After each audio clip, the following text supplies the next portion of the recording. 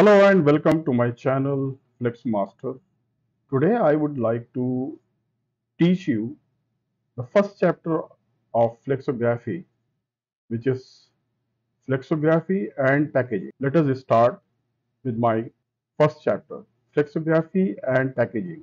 Over the last 3 decades, the use of flexographic printing process has been growing approximately 8% a year, a rate unparalleled by any other printing technology. Although some of its growth can attributed to a great need for packaging, flexography is increasing used in markets traditionally served by gravure and offset. Since advances in technology has significantly improved flexography ability to print accurate type, color, and halftone images. Manufacturers and print buyers are recognizing flexography as a high-quality, economical alternative to gravure and offset lithographic printing. Flexography, a progressing printing technology, is suitable for printing on coated and uncoated paper materials, non-porous substrates, including metallized and paper foils, and plastic film, used especially in the packaging industries. Flexographic printing is an efficient and cost-effective printing method that owes its growth to the continuous improvement in the quality of the printed work produced. The principle of flexography The principle of flexographic printing unit can be seen in the coming slide. There is a drawing. The transfer of inks to the substrate is one of the most important factors affecting the quality of the final printing results. The thin, high fluid and rapid drying ink used in flexographic requires the use of an ink metering analog roller, which is engraved with a cell pattern to enable an even and fast ink transfer to the printing plate. The configuration of the cells in the analog rollers, the pressure between the rollers, and the use of the doctor blade mechanism controls the amount of ink retained in the analog roller and therefore available to be transferred to the printing plate. The flexographic printing plates or a cliche which is mounted on the printing cylinder is either made of a rubber or more commonly of a photopolymeric material. The flexographic printing plates enables good quality printing even on rough substrates. It is a relief printing process, meaning that image area of the printing plate is raised above the non-image area. The image area receives the inks, which is transferred to the printing substrate. When the substrate is pressed with support of the impression cylinder against the printing plate. Flexography is a direct method. The printing plate transferred the ink directly to the substrate, and the image on the printing plate is therefore inverted. The pressure between the analog roll and the printing plate, and then between the printing plates and the substrate, must be carefully adjusted to given a uniform print with no areas of over impression. Also, the ink rheology must be carefully tailored to meet the press conditions. The approximate ink film thickness applied to the substrate in flexography is normally 2 to 4 micromillimeter and depends on the type of work being produced, the speed of the press, the transfer characteristics of the ink, and the nature of the substrate surface. Here is the drawing which I am showing you how the principle of the flexography print. Here is a printing cylinder and here are the analog rollers, the ink pan and the ink transfer through a doctor blade chamber, and here is a doctor blade which will wipe the analog cylinder excessive ink, and the cells transfer the inks to the printing plates, and between the impression cylinder and the printing cylinder the substrate pass, and with the impression, with the pressure, it will print and it will pass. Now I would like to share flexographic markets, how and the corrugated box board normally printed with the flexographic method of technology. By far the largest market of the flexography corrugated is printed on sheet-fed presses. Fast drying, water-based inks, the soft photopolymer plates, light impression pressure make flexography well suited for printing corrugated boxes in large quantities. And another application in flexographic printing is flexible packaging. The flexible packaging uses non-absorbent polymer film, including bread bags, snacks, food bags, candy wrappers, pouches, and textile wrap shopping bags, etc. Rigid paper box, which is called normally folding carton. Rigid paper box are preformed boxes are used for bakery products, shoes, and neckties. Also, the application gift wrap and wallpaper also be printed in with flexographic printing. A continuous repeat allows printing of products such as wallpaper, gift wrap, design rolls, which do not have a plate seam, are used to print a continuous background color. Folding cartons. Folding cartons which are duplex board, which are normally used in the packaging, including cereal boxes, detergent boxes, cosmetic boxes are printed by the both offset as well as gravure process. Flexography has recently increased its market share due to improved quality. Envelopes. Envelopes is used to print many kinds of envelopes, including those for direct mail, sweepstakes, general mailing, overnight delivery. The security printing on the side of the many envelopes is often applied by flexography. Paper and grocery bags. The paper bag is the original flexographic product. In the late 1800th century, flexography evolved from the need to apply graphics to plain brown grocery sacks. The evolution continues today. Plastic carrier bags. Flexography can add advertising and graphics to plastic bags that are carried by customers in stores. Milk cartons. Approximately 90% of the milk cartons are printed using flexography. What next is pre-printed liner board. Pre-printed liner boards allow high quality graphics to be placed on corrugated containers. Newspaper in the United States alone, there are between 35 and 40 newspapers using the flexographic printing process for the entire paper. Many newspapers use flexography to print the Sunday comics. Tags and labels. Tags and labels, the fast drying UV inks used in flexographers allow inline die cutting immediately after printing.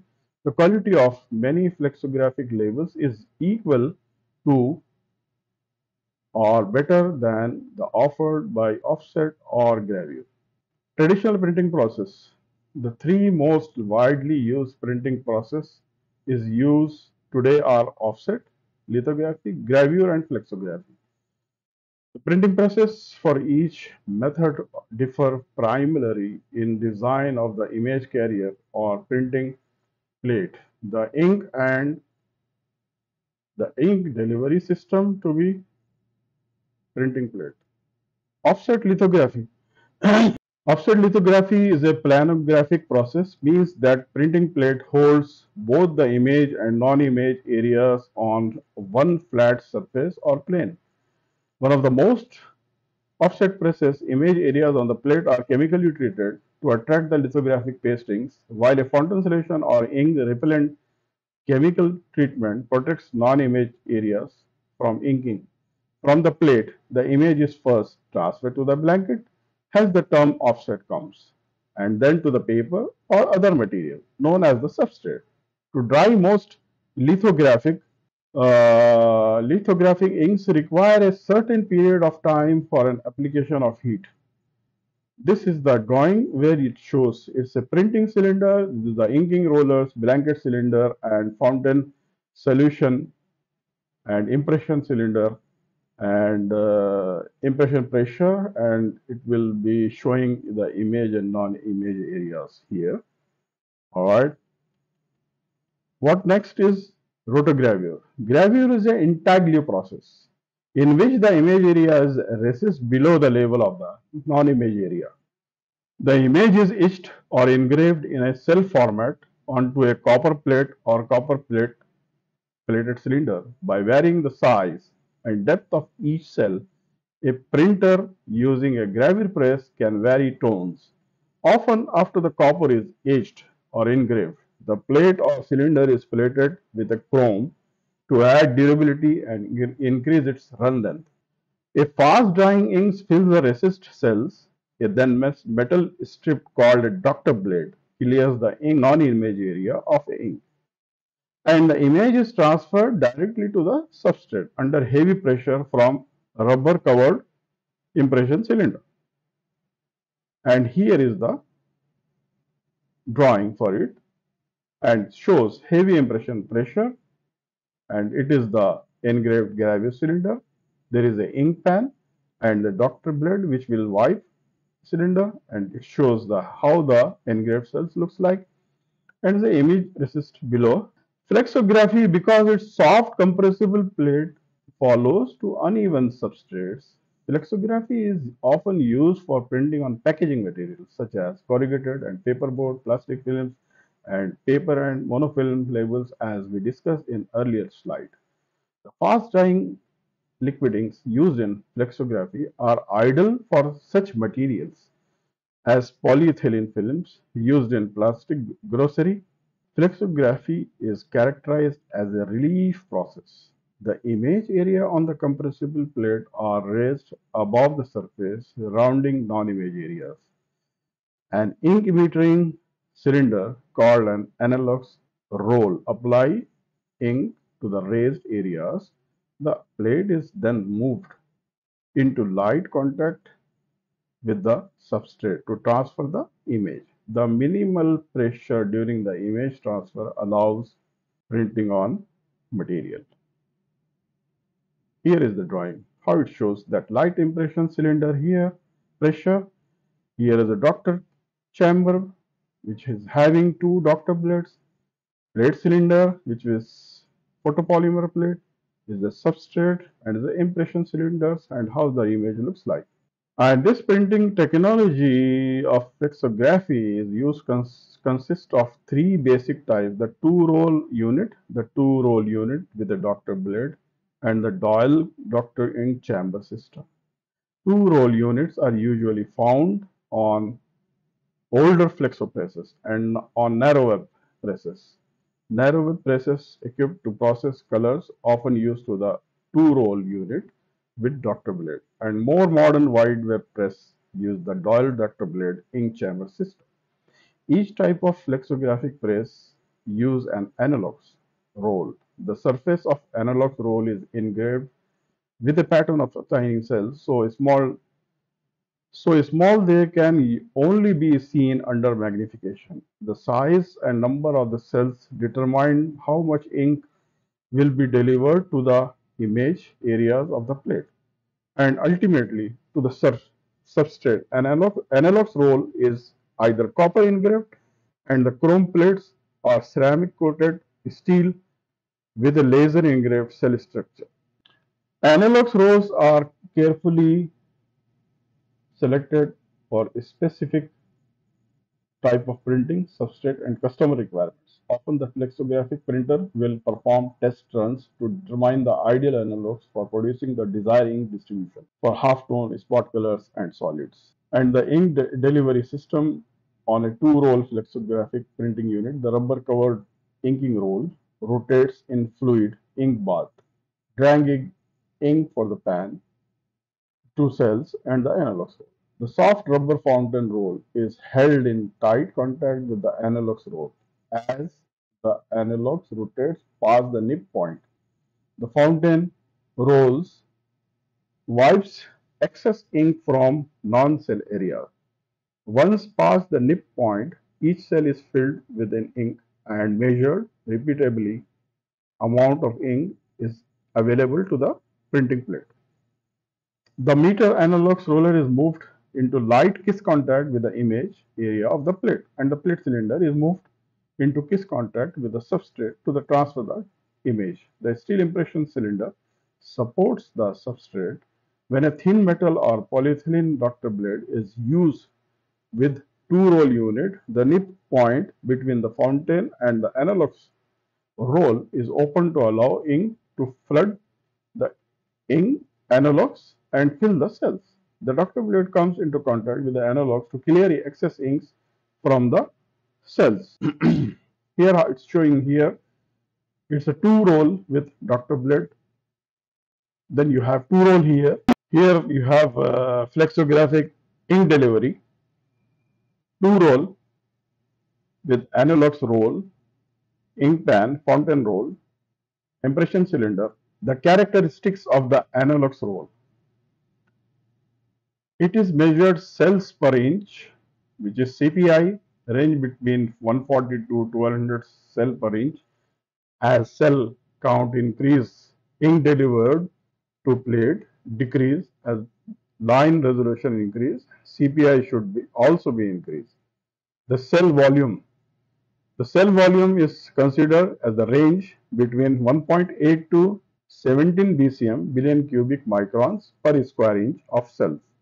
As CPI increases, cell volume decreases, which means that when you have 200 CPI analog rolls, your cell volume should be between 1.8, not 17 BCM, but it should be 3.5, suppose.